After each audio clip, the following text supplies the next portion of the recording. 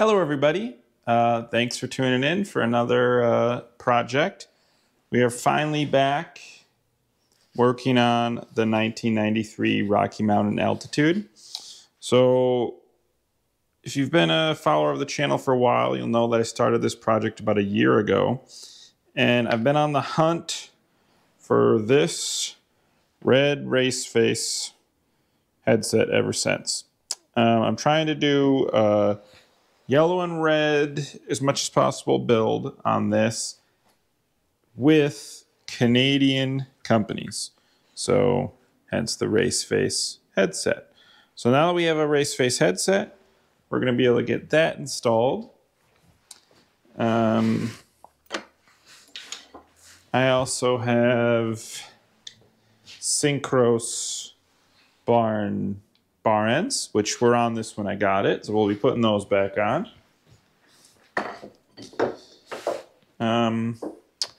For the red fork, it's apart, but I've been leaning towards this Manitou Answer tie spring because the red is a good match. This would have had a paint matched Meg 20 or 21, I think Meg 20 fork when it was a team, because this is a team bike. So as a race bike, it would have had a red paint matched RockShox, but we're going to be using this Manitou for now, most likely. So that'll be going on here. We're going to actually rebuild this today and get this put on here. And then I'll be doing a synchro stem to match the bar ends and the seat post. I haven't yet decided on wheels, but try to find some Canadian wheel brands. Obviously, Synchros. Nukeproof? Is Nukeproof Canadian or is that US? I think Nukeproof is US, but it could be Canada. Let me check. So double check. Nukeproof is from Michigan, which makes sense. I met somebody from Michigan who talked about Nukeproof. So I have to figure out some Canadian wheels. It'll probably just be, I've had some Synchros rims, but I laced those into my clunker. So I'll have to track down some hubs and some wheels. But for now, we're just going to be getting the fork rebuilt and the fork and headset put on, and we'll start from there. Okay, the Manitou Answer tie spring is a elastomer-based fork with, obviously, tie springs. And we've cleaned most of it already. I've been kind of working on this slowly when I've had some free time and I haven't filmed it, but there's a few tips and tricks that I didn't know when I've rebuilt my previous elastomer-based forks that now I know that we're going to talk about today. So when the elastomers melt, they can get really hard to come off, both on the outside and on the inside of our lowers. Well, yeah, and the lowers in here.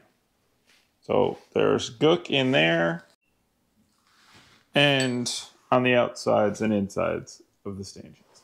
So we need to clean that. And it is kind of a troublesome issue because nothing really works well. But what does work well is a heat gun. Because what we're going to do is we're just going to heat up the parts that we need to clean. And that makes the elastomer residue much easier to wipe off with a rag than when it's cold. So we're going to heat up the parts that we need to clean, and then we're going to wipe off or wipe out the rest of the residue. And then we're going to put the new elastomers in, get this fork all built up, get the headset on and the fork on, and then we're going to start to see how this is going to come together, and maybe I'll be able to find a stem and we'll continue getting the bar and the bar put on. So first case, turn your heat gun on. I just have it on the middle heat setting. I don't want to start any fires. Get yourself some rags, and then we're just going to slowly heat up a piece at a time.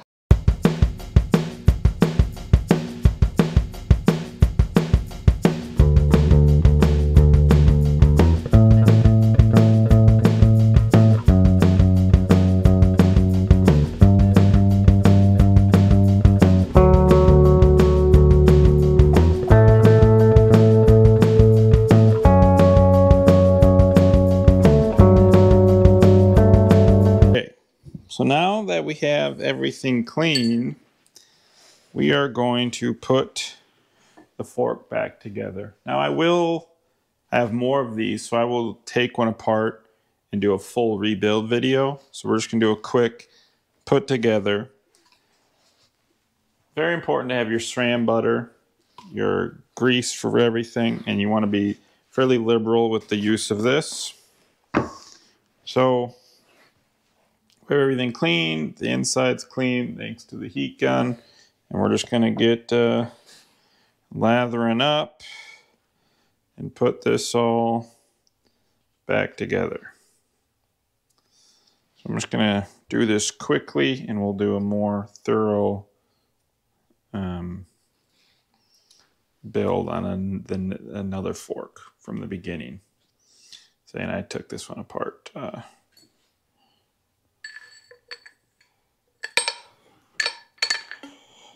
Took this one apart without y'all.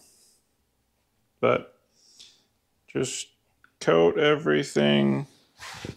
It's slippery stuff, so try not to drop anything.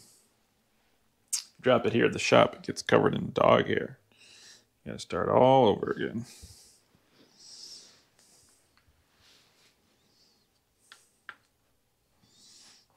And we're also gonna put some on the fork leg so that slides in easy.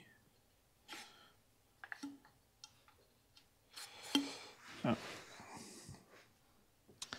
We'll put our spring in once we lube this up. So we're just gonna, this is just to reduce friction. Put that in.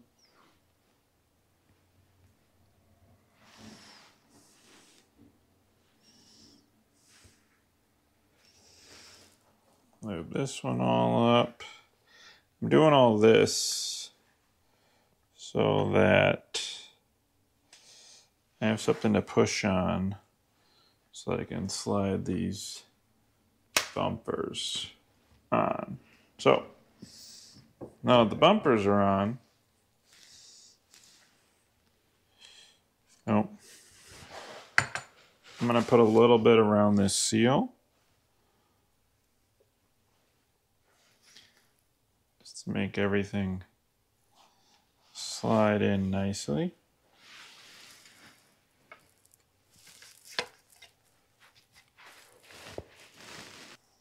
Okay.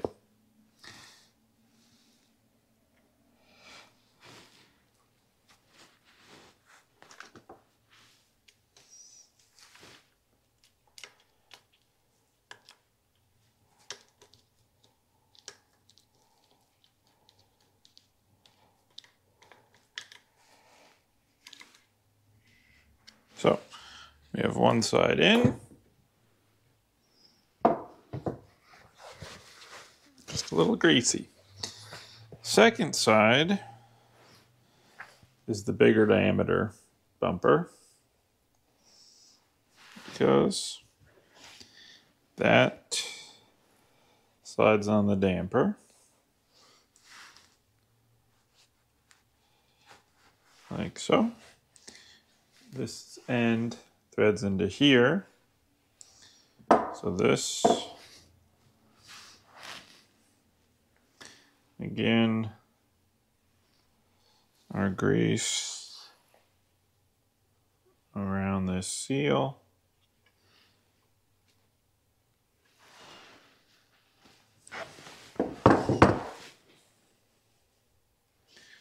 And some on the stanchion just so everything slides together smoothly.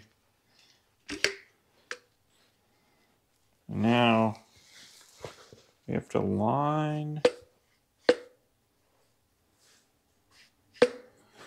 this up.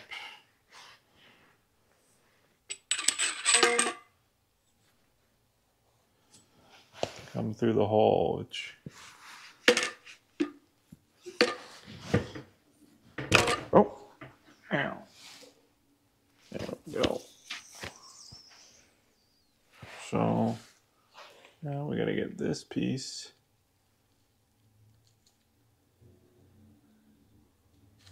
threaded in.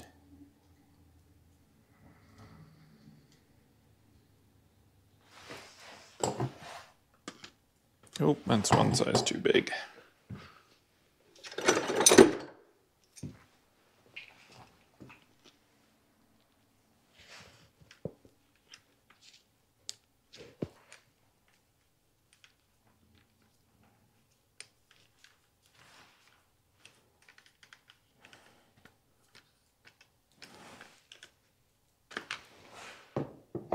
Okay. Now we have to put the crown on.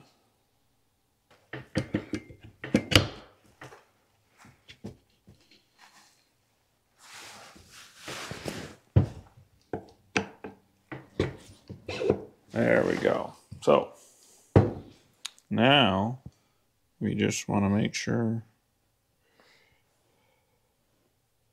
this one goes on this side. Now, there we go.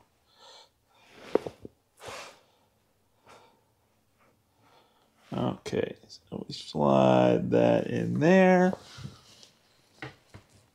Press and turn. Right? These are plastic, so you don't want to strip them out. So you want to make sure you're pressing down until you have enough threads comfortably threaded in. And voila.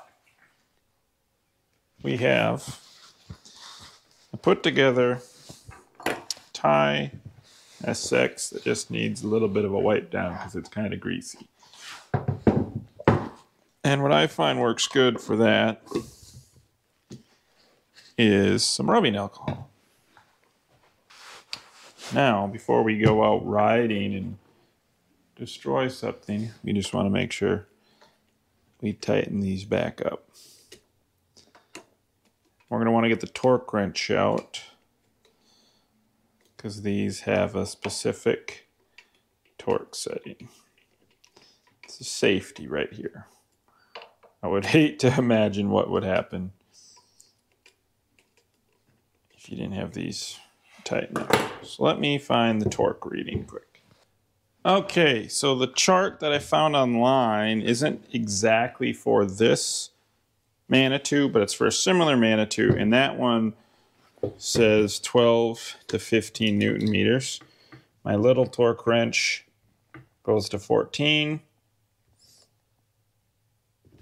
So we'll do 14.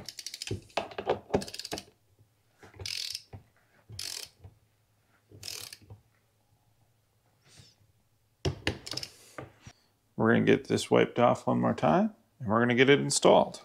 And I always want to make sure to turn your torque wrench back to 0 too. Helps them not get worn out. So sadly, I forgot to hit record while I was installing the race face cups. I was trying to get them lined up perfectly, race face to race face. They look pretty good. It's maybe not perfect. This one might be over a little bit, but it looks really close. So next step is installing the crown race on the fork. So I'm going to go grab the tools so that I can install the crown race on the fork, and we will get the fork installed on the bike, and then we'll get it in mire and see how the bike looks. So when putting the crown race on, again, we want to apply some grease. Take our crown race, set it on right. Find the proper tool, guide, and then you don't use a hammer, okay? So much easier. Get your metal plate on your truing stand. You could do your concrete floor if it's in your garage.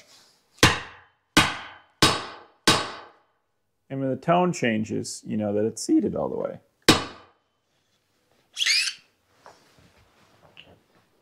Easiest way to install a crown race. If you're trying to use a hammer, and I've talked about this before, if you're trying to use a hammer, you're holding the fork, swinging the hammer, your arm is moving, and you're just not getting the driving force onto the crown race as easy as if you just flip this thing upside down and whack, whack.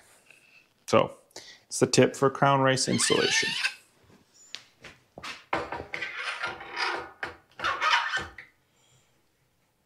Ooh. I'm worried about this. I worried about this.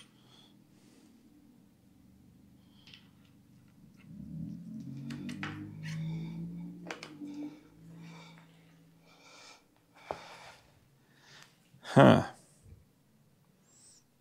That's, ooh. I need to get to a tape measure. That might not be enough. I had worried, but we have options.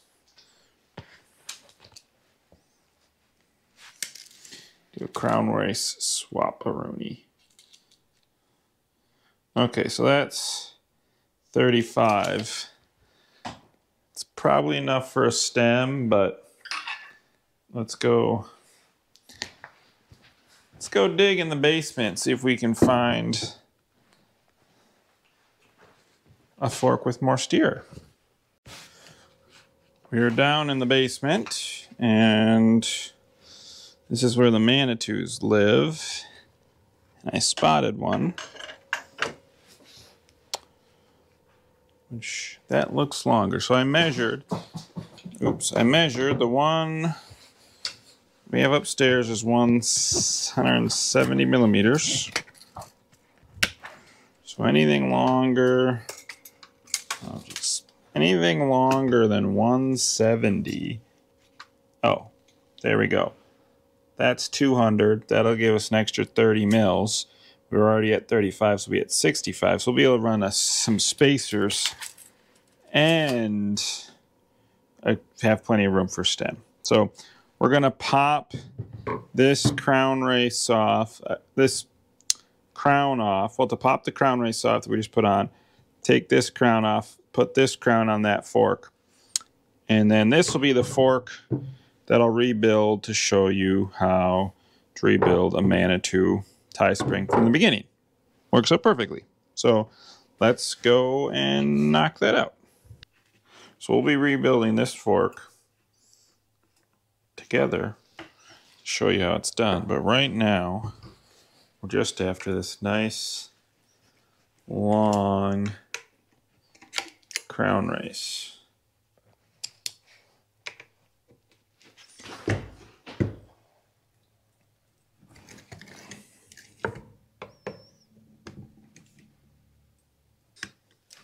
I think I knew, last year that I needed to swap these, but I forgot between now and then, which, it's a long time ago, so it's understandable. We want to make sure we add our boots this time, and you just gotta get them seated down there. Do the same on this side. Like so. Now we're going to install our crown. It's time for take 2. Will we have more than enough steer? Oh yeah. Look at that. Let me get a zip. I need to grab a zip tie quick.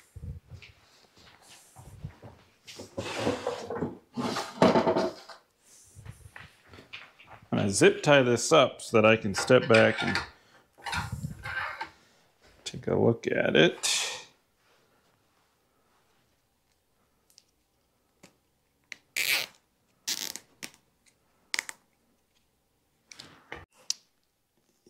There we are. The rebuilt Manitou FS. No, not FS, SX. Thai SX. Rebuilt with canties, because of course we're going to use canties. The raceface headset installed. The previously installed red raceface crank. Now we're going to change the saddle. We got to get a synchro stem or a red raceface stem or a raceface stem, I guess, to go to our synchros bar and our synchros bar ends. And group set, I'm not sure what we're going to use yet. Probably XTR. So I already am on the hunt for XTR for the Yeti, so this also needs XTR. So just a lot of XTR is going to need to be found. But this project is really coming together. I'm quite happy with how it's looking. Hopefully you enjoyed this update on the Rocky Mountain, kind of a quick reassemble of a Manitou SX. I will be doing a full video rebuild on the other SX to show you how to do it. It's fairly simple, and that should be a fun video. Hopefully your projects are going smoothly and you're finding your parts. If not, make sure to check out our website. We have over 1,300 parts listed on our shop and more added weekly. I'll put a link below for that. Have a great rest of your day.